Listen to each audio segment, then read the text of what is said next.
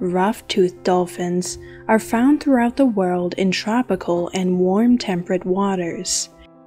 They usually travel in small, tight-knit groups of 10 to 20 individuals, but herds of over 100 have been reported.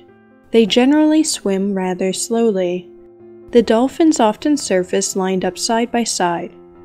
They are not commonly encountered in the wild and are most likely to be sighted in deep offshore waters, although they have been observed in relatively shallow coastal waters in some areas. They sometimes associate with other cetaceans, like pilot whales. Rough-toothed dolphins have a small head with a long beak. The dorsal fin and pectoral fins are distinctively large. The body is dark gray with white on the lower jaw. The underside usually has some lighter blotches. As their common name implies, these dolphins have unique ridges on their teeth. They feed on a variety of cephalopods and fish, including dolphin fish. Rough-toothed dolphins are thought to be capable of diving very deep and can remain underwater for up to 15 minutes.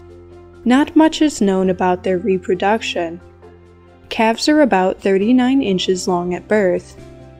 Adults are thought to live around 36 years or more and grow about 8.5 feet long.